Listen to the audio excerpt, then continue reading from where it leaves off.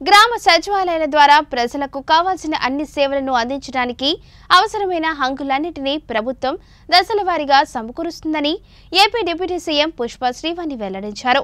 విజయనగరం జిల్లా గుమ్మలక్ష్మీపురం మండల కేంద్రంలో నూతనంగా నిర్మిస్తున్న గ్రామ సచివాలయ నిర్మాణానికి మంత్రి శంకుస్థాపన చేశారు. అనంతరం గడ్డి కాలనీలో మంచినీటి ట్యాంక్ను ప్రారంభించారు.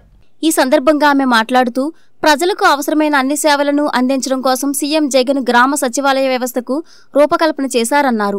పూర్తి స్థాయిలో అందుబాటులోకి వచ్చిన గ్రామ సచివాలయాలకు అవసరమైన భవనాలు, కంప్యూటర్లు, ఫర్నిచర్ తదితర హంగులన్నింటినీ ప్రభుత్వం దశల వారీగా సమకూరుస్తుందన్నారు.